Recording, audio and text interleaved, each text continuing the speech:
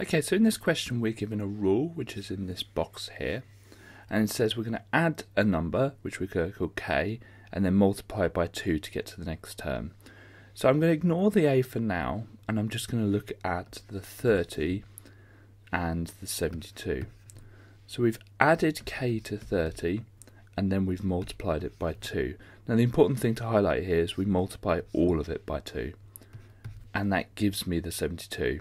Okay, so all I need to do now is solve this and find out what k is. So I'm going to start off by dividing both sides by 2.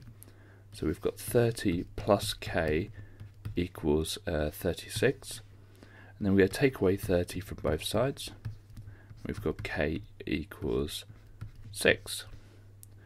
Okay, so now I'm going to have to work backwards. So I have the 30, and I want to find out what a is, which is the first term in this sequence.